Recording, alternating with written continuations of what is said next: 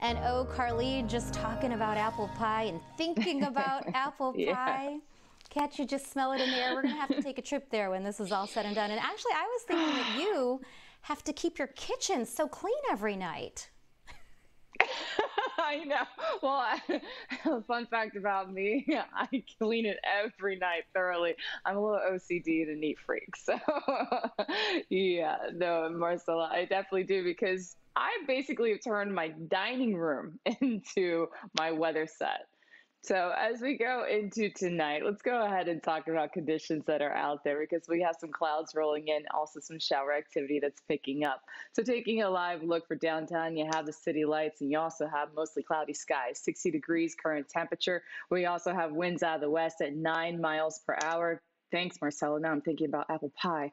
All right, so we are having those showers start to move in, and we're looking at more activity into Thursday. Isolated thunderstorms cannot be ruled out right along the coast for Thursday afternoon as that low sits directly over us.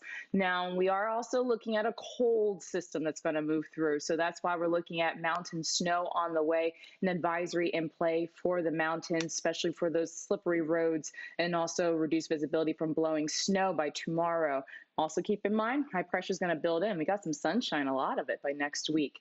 Taking a look at the satellite radar, we have cloud cover, we have showers, and we're also seeing some heavier pockets of rainfall that are now moving in. One cell in particular that has picked up a little bit more momentum moving in towards Encinitas, and that will be the case as we go into tonight. So hanging around at least for another 30 minutes before it lifts towards the northeast. We're also seeing scattered shower activity for Escondido as well as Mira Mesa and for Chula Vista.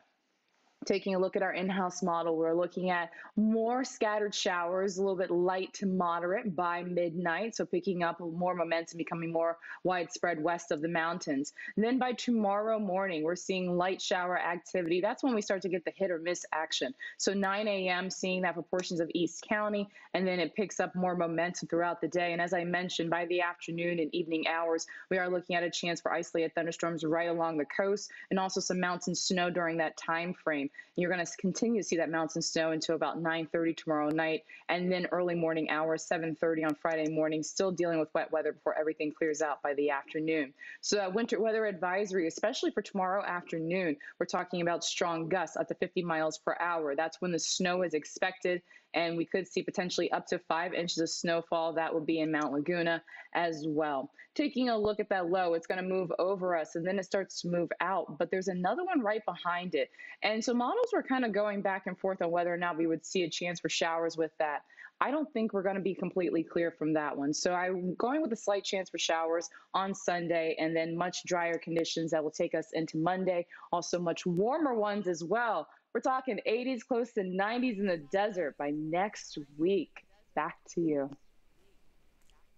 Oh, it's chilly outside. And I have a secret. Everyone says, oh, it's so cool you've got the monitor behind you, but that's because I only need to keep this 5-foot linear area clean. So good for you, Carlene. All right.